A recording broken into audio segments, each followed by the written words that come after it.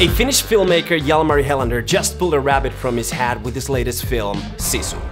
Sisu is a movie about a Finnish gold miner who strikes gold in Finnish Lapland only to find himself fighting off retreating German soldiers at the end of World War II.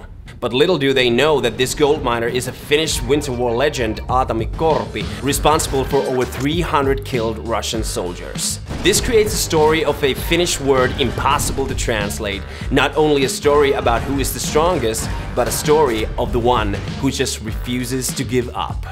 Jalmari Helander is the filmmaker behind such movies as Rare Exports and Big Game, out of which the latter was starred by Samuel L. Jackson, so big movies are not a new game for him.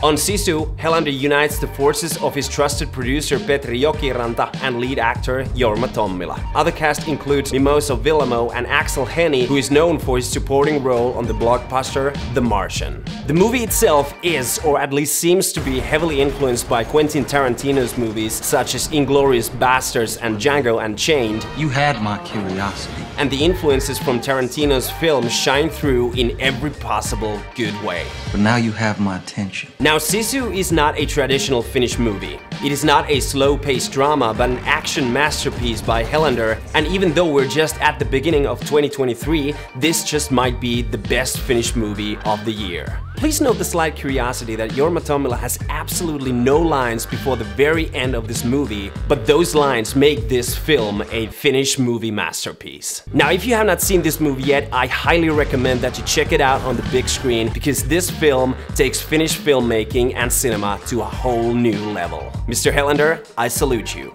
and I can't wait for the next one. Okay, so that's all I have for you guys today. Now hit the like button down below if you like this video, drop a comment if you would like to see me making more movie reviews like this, because I kinda enjoy this. It was a fun process. And if you just enjoy looking at my face and listening to my voice, go check this video out because you just might like it. Other than that, I will be seeing you guys in the next one. Peace.